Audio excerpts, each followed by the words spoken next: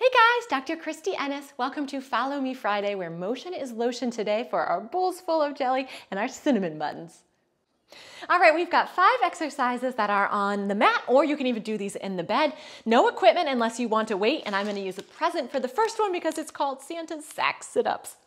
All right, so sitting with those feet out in front, engaging in through those abs, holding your weight or your present right in front of you.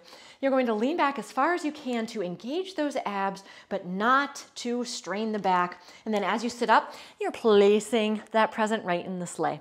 So a little arm workout here too at the same time. We're getting 10 of these. And if you guys want more videos that I don't show anywhere else and live videos and Q&A, check out my membership at drchristyennis.com. That's 5. We've got 5 more. And this lovely gift is from my cinematographer, Victoria. No idea what's in it. If you guys have any guesses, let me know in the comments below. We've got 2 more like this, and then we're lying all the way down.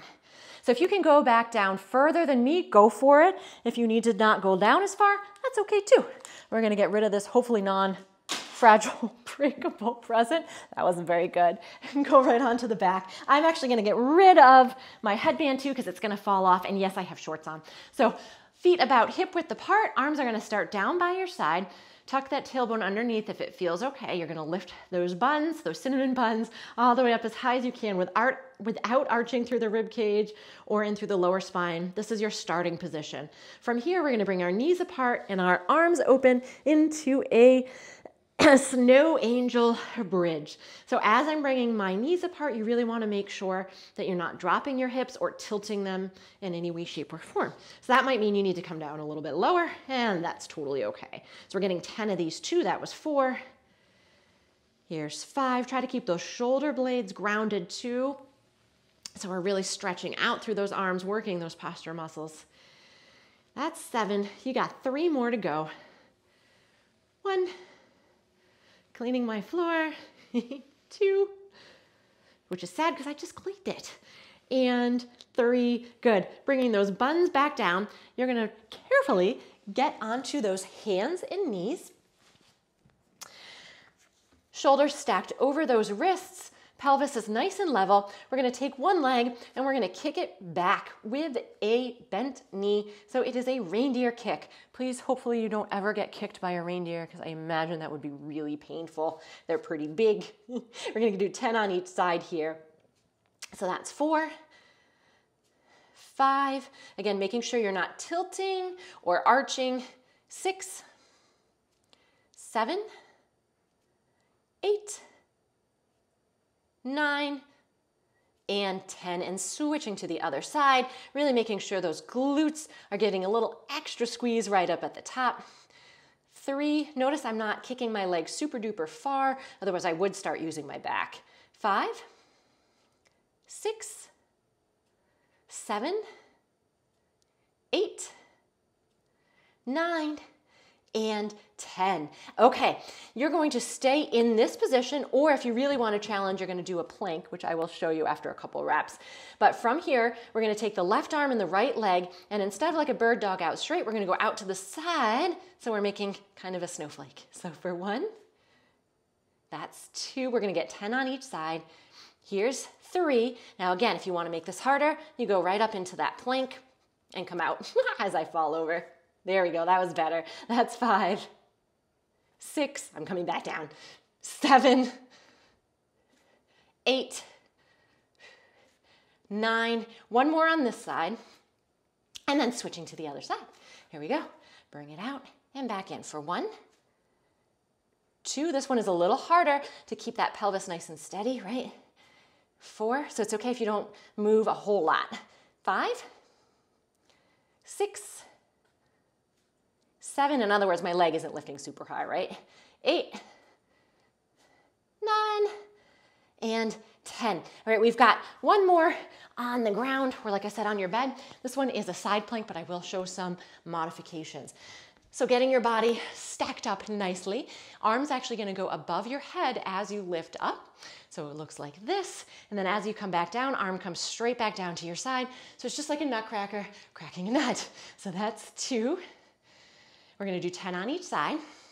3. If you want to make it more challenging, straighten out those legs and come back down. Just making sure that you're really pushing through the abs and the legs more so than the arms. Ooh, that was my knee.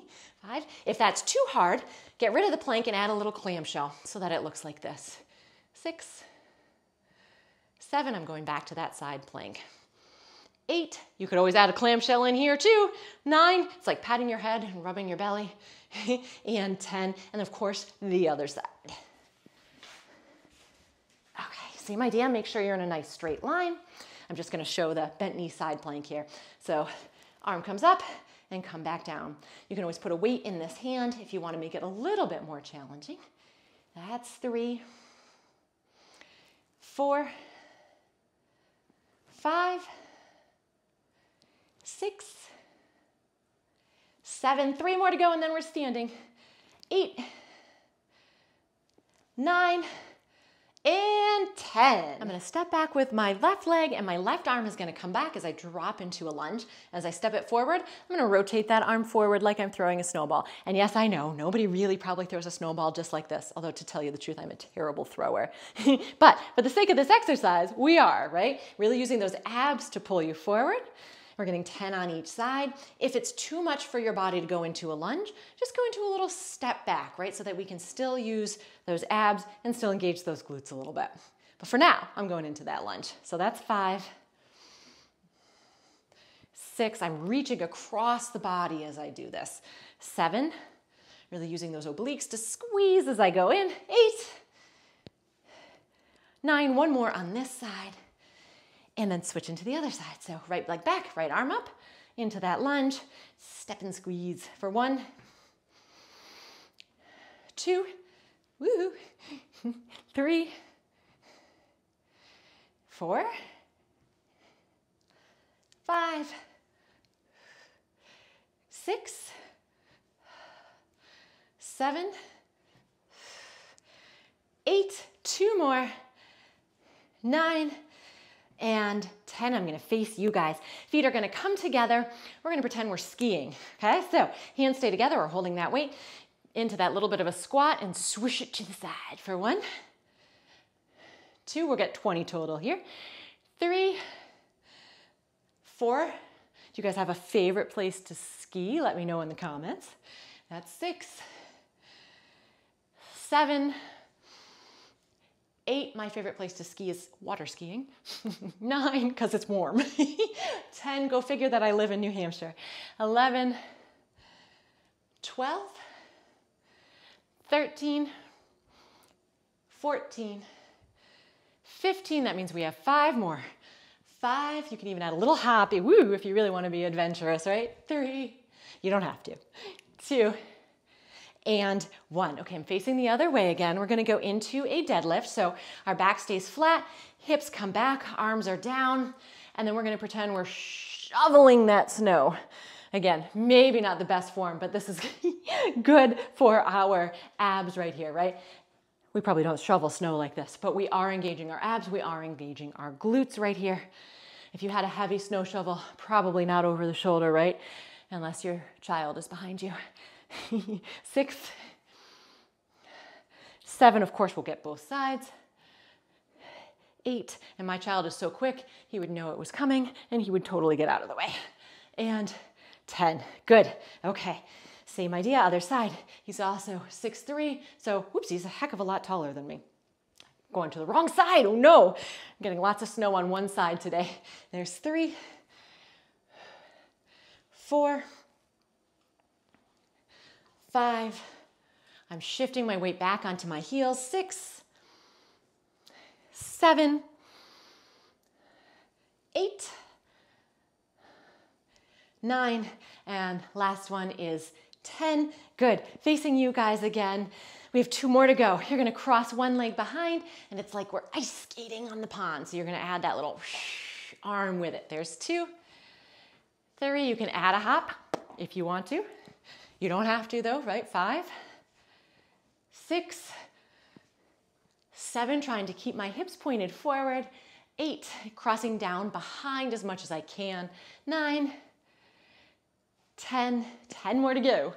10. And for the last one, you do need a book or a step or a curb or your Uncle Bob, something you feel comfortable stepping on. It doesn't have to be Uncle Bob. Your least favorite uncle. No, just kidding. We've got one more on each side. Sorry, Uncle Bob. Good, and then we're gonna grab a little book or step. So we started with Santa's sleigh and we're ending with it. Now we're stepping right up to that sleigh. So you're gonna step up, really squeeze those quads, lift that knee if you've got the balance as those arms come forward. If you don't have the balance, you're gonna come up and just kind of tap that toe to let it rest right on that step and something to work towards, right? So that's 3. We're getting 10 on each side, and then you can go have some more eggnog. 4, 5, and let me tell you, Puerto Rican eggnog is amazing. My friend made that. 7. Look it up because I had no idea how to make it or really what was in it, but just that it tasted really good. 9, one more on this side, and switching sides. Here we go. So stepping up with that other leg, lifting that knee, coming forward for 1. And you may find that one side is easier than another as far as balance goes. Totally okay. Listen to your body. 4. That's the advice I give to Santa right now. Listen to your body. If the presents are getting too heavy, ask for some help. 6. Like Mrs. Claus. 7. We know Mrs. Claus does a lot of the work anyways, right? 8. 9. One more to go and you are done. And 10. Nice job.